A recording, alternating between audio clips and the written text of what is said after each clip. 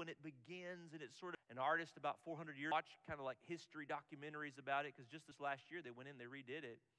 But it is called... Good morning, church, and Merry Christmas. We hope you're having a wonderful holiday with your friends and family, and we're also glad that you've chosen to spend this weekend with us.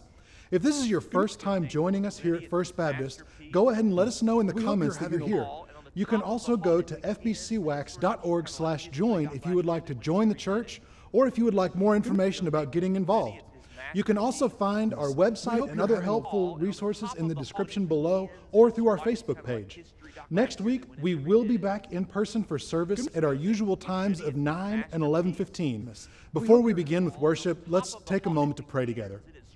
Heavenly Father, we just thank you for this day and this time that we get to join together in worship. We thank you for the birth of your Son and the gift of salvation that was made possible through him. We just thank you for this time of year that we get to spend with friends and family and all of the joy and moments that we get to enjoy together.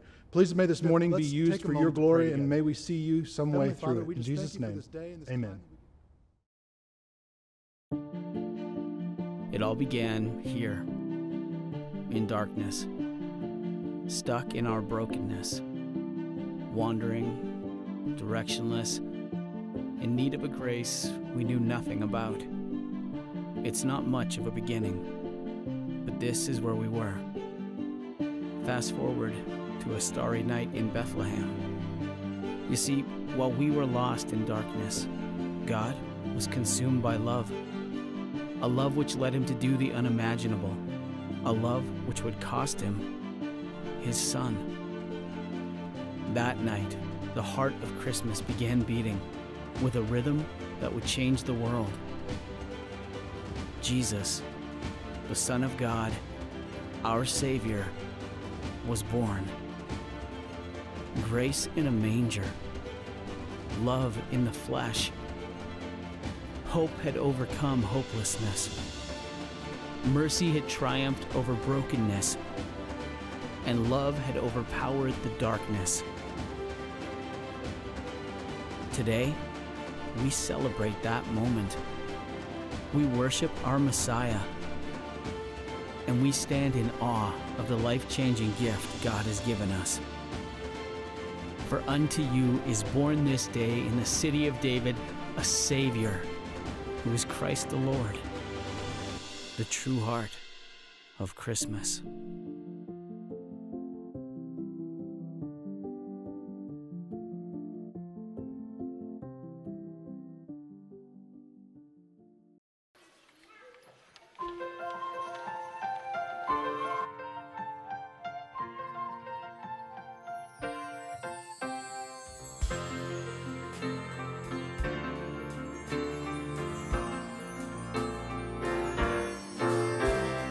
Listen and hear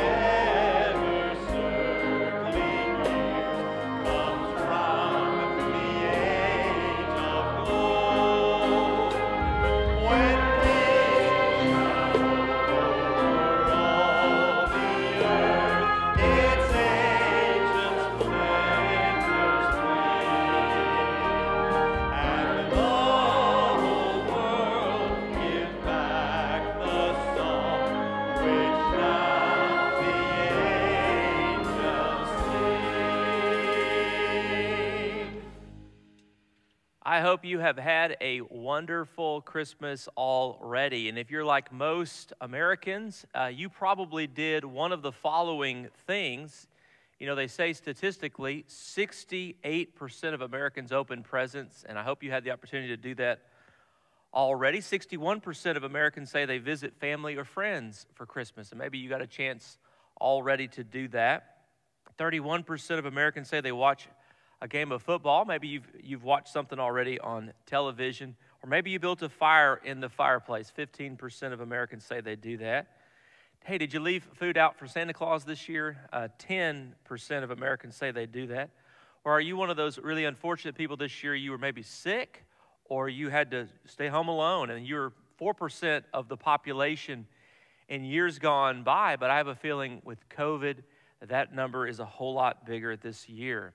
You know, 2% of Americans still go caroling at Christmas, but there are still 39% of Americans who will attend church for Christmas. And I'm so glad that you are tuning in, as we say, to this worship service, this digital online worship service together and studying God's Word for this Christmas season. We're bringing to completion today this series we've been calling a God-sized Christmas. And all this month we've been talking about what does it look like to open up what God wants for us and how we can give to others a God-sized Christmas. Well, you know, there's a story about a baby somewhere in Europe that was born to an extremely wealthy family.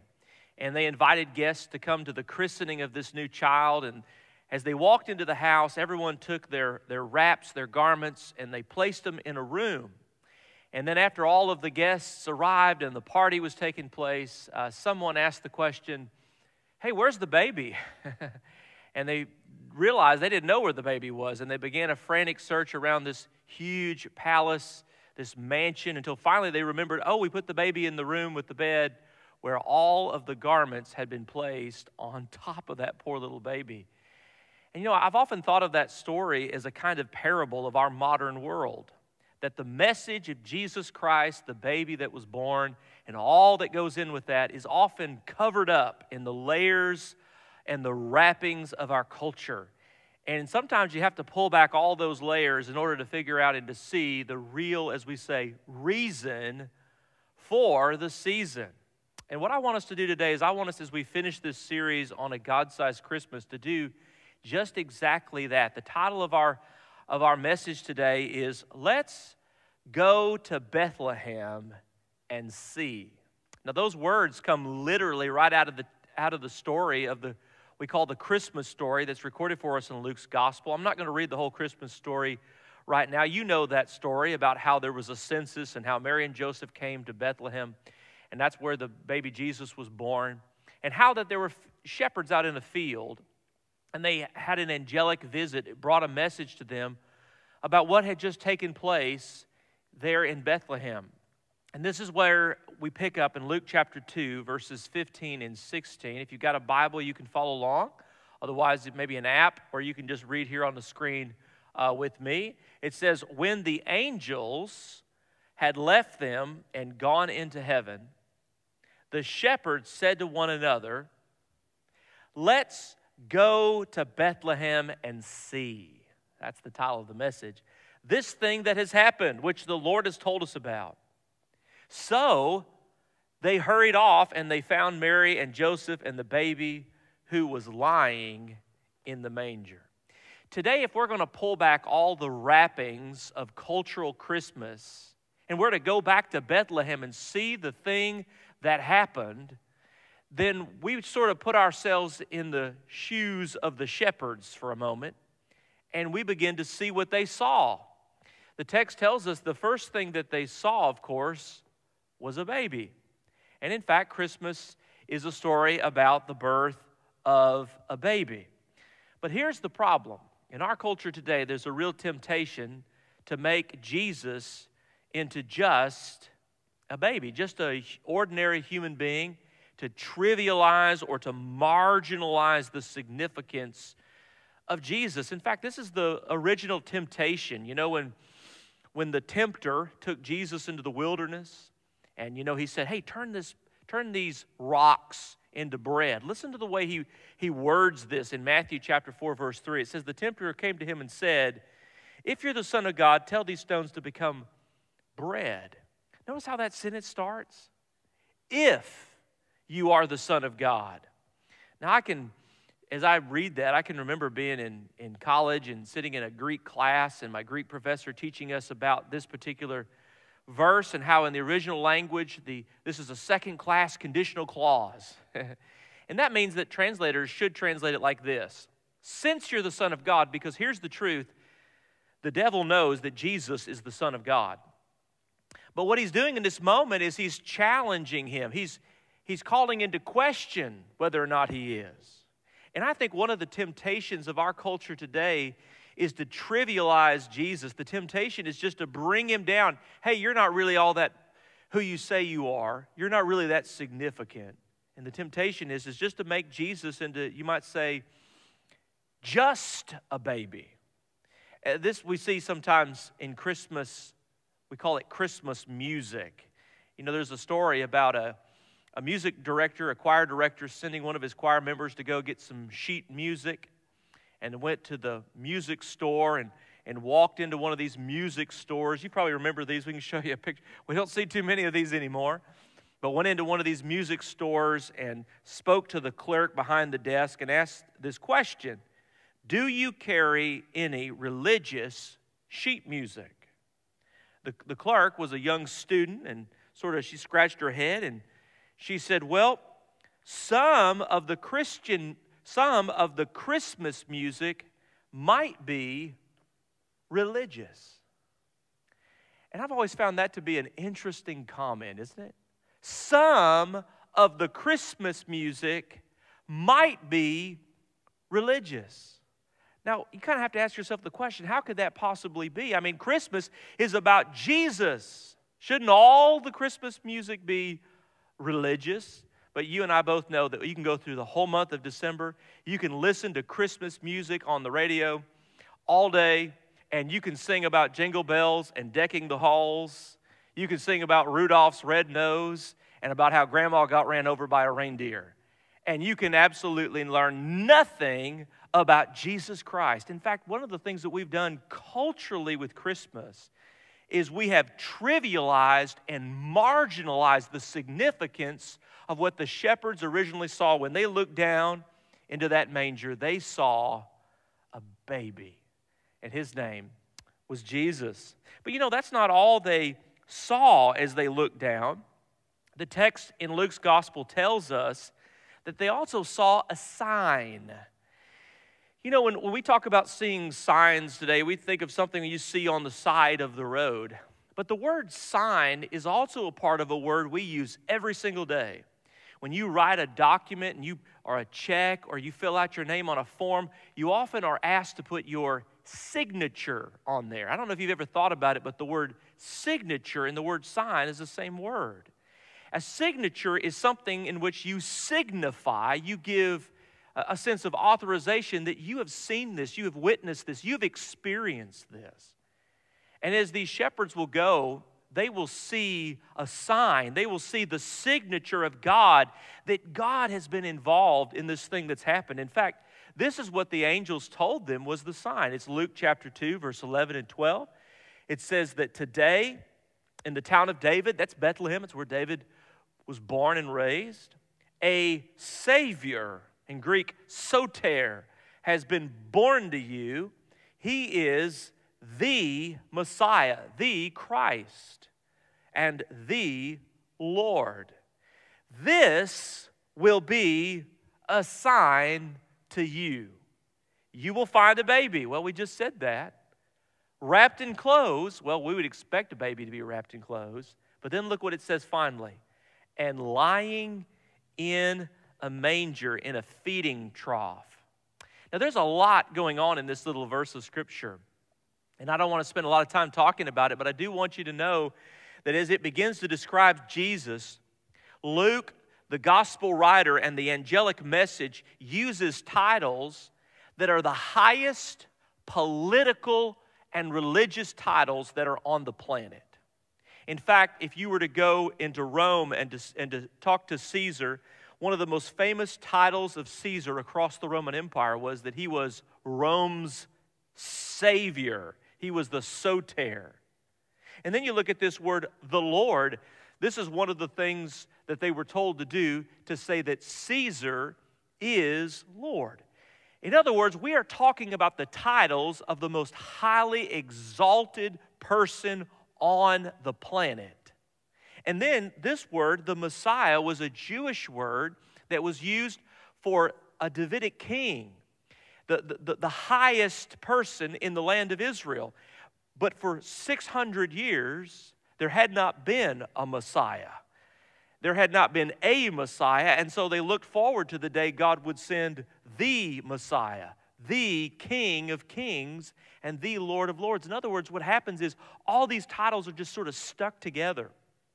And the message of heaven, the signature and sign of heaven is when you're going to go into Bethlehem, you're going to see not just a baby, but you are going to see the most highly exalted person that you could ever imagine, and he has been born that way by right of his birth. He is Messiah and Lord and Savior.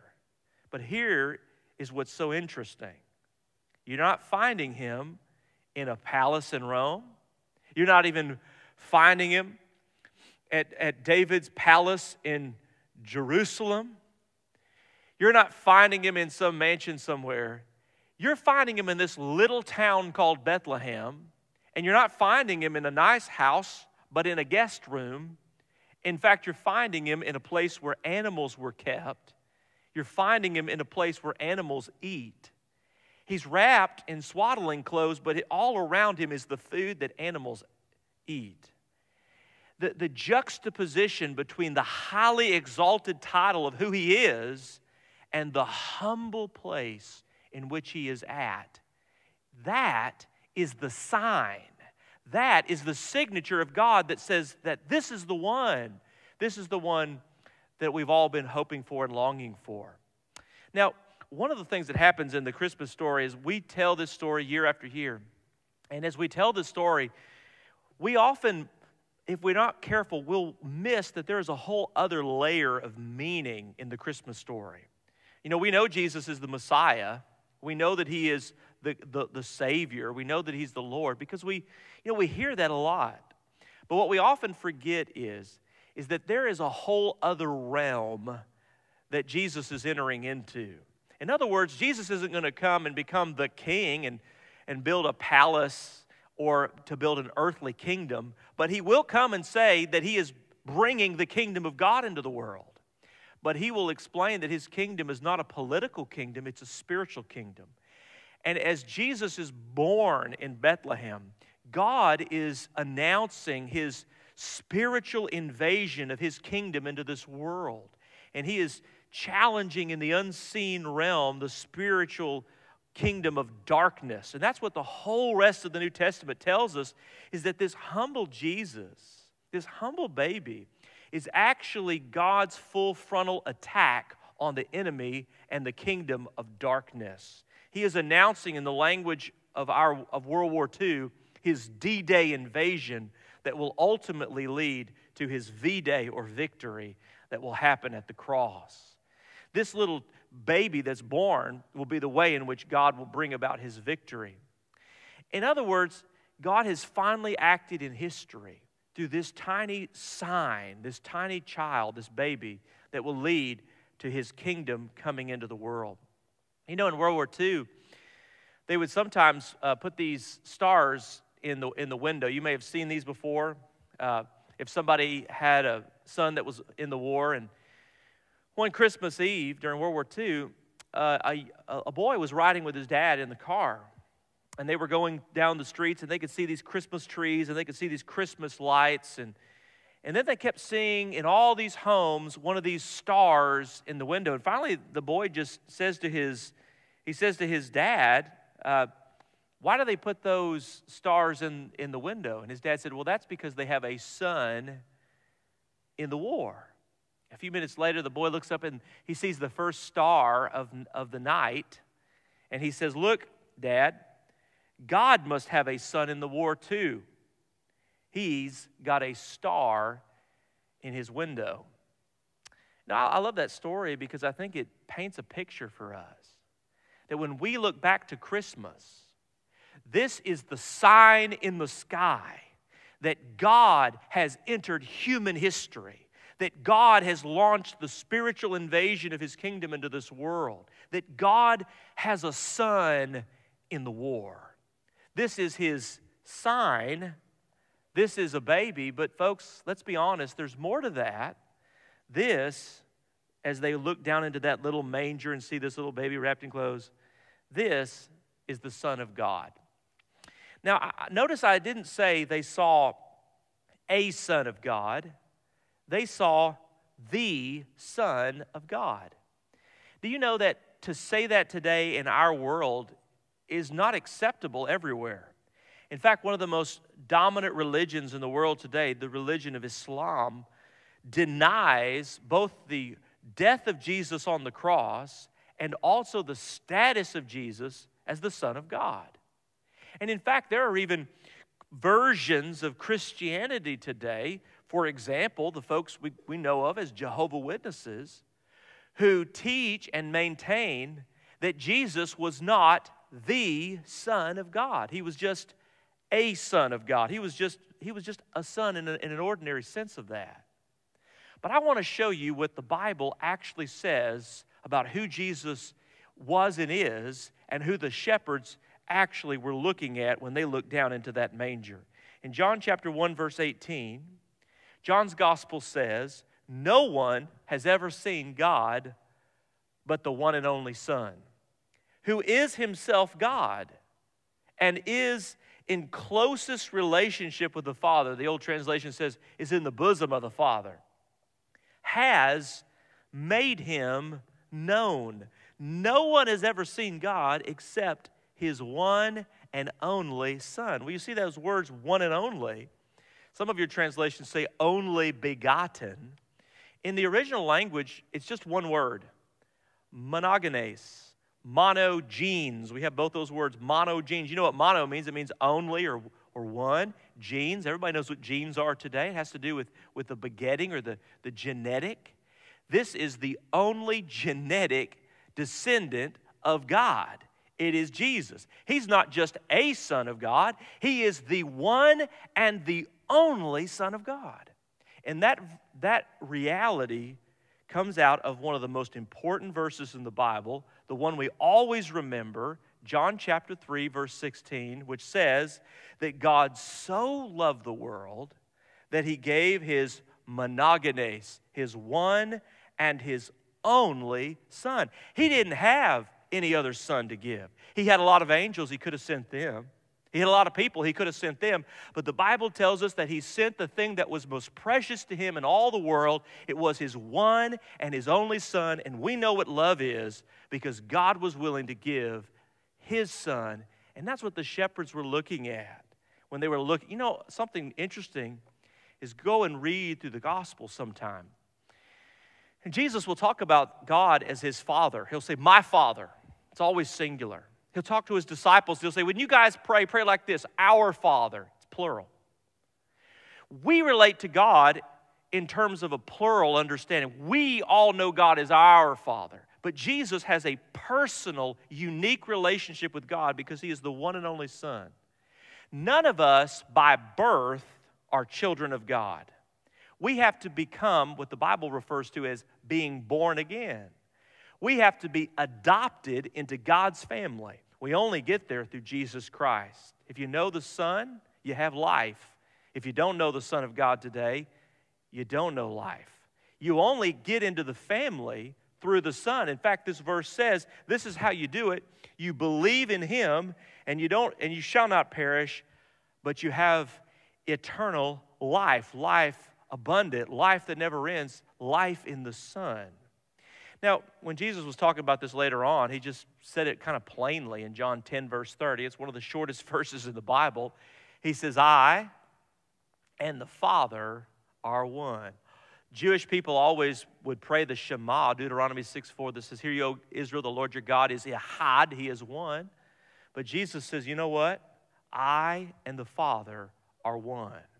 As they were looking down, these shepherds who had seen the angels were seeing a baby, not just any baby, but a very special baby, the sign and signature of God. This is his Messiah. This is the Lord. This is the Savior in the most humble of circumstances. But as they're looking down, they are seeing so much more than that.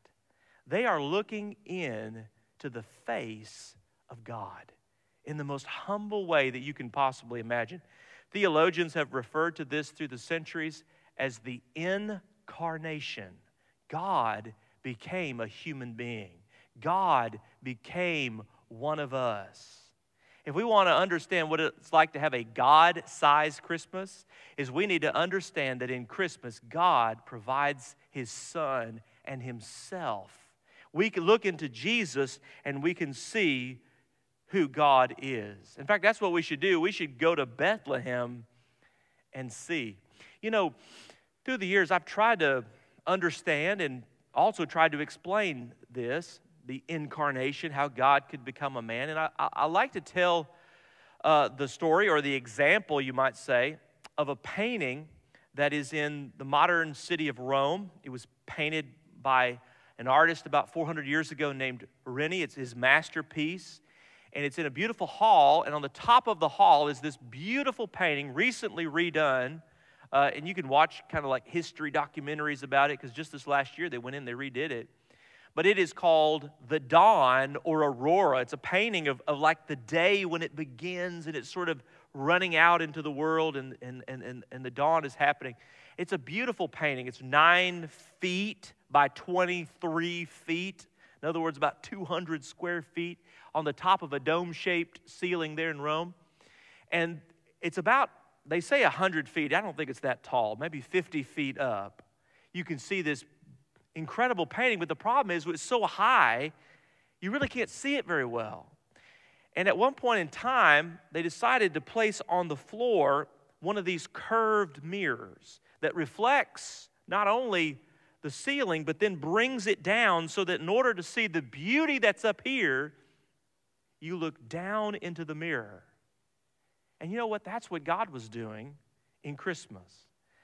In order for God to show us so that we could see Him, in order for God to show us who He is and what He is like, He gave us a signed, sealed, and delivered message, which was His Son, Jesus Christ. And when we look down with the shepherds today into the manger, you know who we see? We see the face of God in Jesus. I wonder today, have you unwrapped what God wants for you for Christmas? Have you experienced for your life a God-sized Christmas? Do you know Jesus Christ is more than just a baby? But do you know Him as the Son of God? Has He come to live inside of your life? The Bible says that if you receive Him today and believe in Him, then you become a child of God. It says that God comes and He lives inside of you. You know, Jesus didn't stay in a manger, and He didn't stay on a cross because He was headed to a throne, and He was going to pour out His Spirit so that He could come and live inside of our lives. Does He live in your life today? Do you know Him? Have you seen Him? Does He live in you? If He does, I have another question for you. You know, mom and her daughter were going home from Sunday school church one Sunday, and the little girl said to her mom, "The preacher's sermon kind of confused me today." I expect probably a lot of people say that around here, you know, with my sermons, you know. She said, "The preacher's sermon really confused me today. I couldn't really figure it out." And mom said, "Well, what do you mean?" She said, "Well, he said that God is bigger than we are. Is that true?" "Well, yeah, honey, that's true. But he also said that God lives in us. Is that true?" And she said, "Yeah, that's true. He can come and live in us." And she just sat there and she scratched her head and she tried to figure this out. And she said, "Well, if God is bigger than us, and if God lives in us, wouldn't He show through?" And I think that's a true question for us today. If we really understand who Jesus is, not just as a baby, not just as a sign and signature from God, but as the Son of God who comes to live in our life, then wouldn't He show through in our life? I hope for you that you have found a God-sized Christmas. And I hope that you have not just found that, but I hope that God in you and through you will shine out so that others too can have a God-sized Christmas. Let's pray together. Father, I'm just grateful for the opportunity at the end of this year to focus on Jesus. So much more than the trivial songs that we sometimes sing this time of the year. Fun that they are, but often marginalizing the significance, or what we say, the reason for the season. Lord, I know that You acted in history and powerfully and gave us the sign and seal of that, in that Jesus was born in the manger, that in the fullness of time You sent Your Son, and that You were the Redeemer. But more than that, God, we know that You sent Your Son, who is Your one and only. And my prayer today, Father, is that that truth would find its way into someone's heart and mind today. And right now, even as I've been sharing this message, You've been preaching a message to their heart saying, today I need to be born again. I need to be adopted into the family of God. I need to have the Spirit of God living in me, and for others to be able to see Jesus in me as well. And Lord, I pray for someone right now who needs to make that decision. But Lord, I pray for everybody else who's made that decision, that God, that just as that little girl said, that they would see Jesus through us as well. And I pray it in His name. Amen. We're so glad you joined with us today. We want you to know that you have an opportunity to respond to the message that you just heard. If you have a prayer request, down in our link description, you can find a place where you can indicate that you'd like for us to pray for you. You also have an opportunity to connect with us through one of our Bible study groups, to learn more about our church, or you also have the opportunity to join our church there. We also want you to know that you have an opportunity in this season, as we finish this year, a special opportunity for giving. We call it our 5:15 offering, Every December, we make it an effort to give as much as we can to provide all of the missional needs of our church for the following year. We want to give first and foremost to the Lord in order to do the mission work that we need to around the world. And we would love for you to be a part of our 515 offering. I want to remind you that we're going to be back in person next week. We want to encourage you to come back and be with us as we worship together. I hope you have not only a Merry Christmas, but a happy holiday and a new year. Around the world. And we would love for you to be an opportunity for giving. We call it our 515 offering and offering. I want to remind you, every December we make it in that we're going to be back in person effort to give as much next week as we can to provide. We want to encourage you to come back and all of the missional need be with us as we worship of our church for the following together. I hope you have a year. We want to give first and not only a Merry Christmas, foremost